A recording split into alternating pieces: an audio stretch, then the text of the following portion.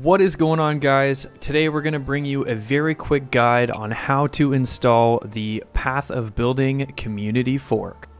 So Path of Building is designed to show you exactly what you need for builds. Now, people in the community make builds and then they create a Path of Building for them, so you can go through and specifically find what skill points to be putting in your passive tree as you level, what items you should be looking for, what skill gems get linked with what, and it's just super helpful if you're new to Path of Exile. So the first thing that you're going to do is type in Path of Building community fork in Google and either take the first or the second link. Locate the download button and download it and install it. Once you have Path of Building community fork installed, we suggest typing into Google Path of Exile, whatever league you're in or going to be joining, and look for starter league builds.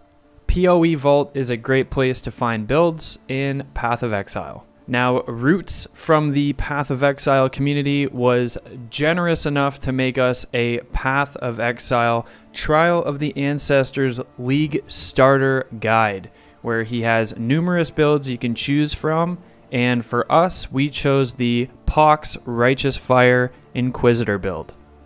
After clicking on the Pox Righteous Fire Inquisitor build link, you can find the step number 2, where you can see POB, passive skill tree, and gem links.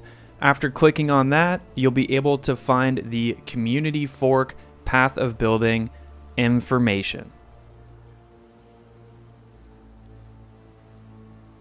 In the top right corner, you'll be able to copy a URL, and then all you have to do is open up your Path of Building community fork app. Go to the top left corner where it says import/export build. Under the section where it says to import a build, enter the URL. You're just going to paste the information from before into this and hit import.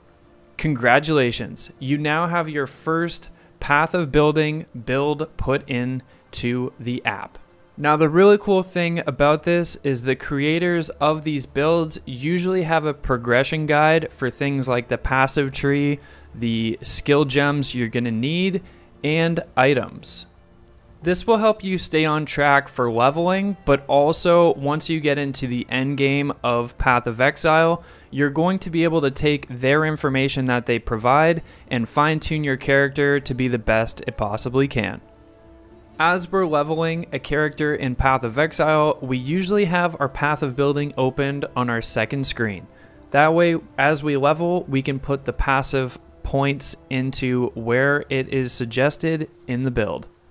We can also keep a lookout for the skill gems we're going to need, as well as the gear that we should be looking for to help us survive. On the configuration tab of this build, we can see that we want to kill all of the bandits. We hope this basic video covers a little bit about the Path of Building community fork app that really helps new players in Path of Exile succeed. If this video helped you at all, make sure you like it and subscribe, and we'll catch you in the next one. Have fun and peace.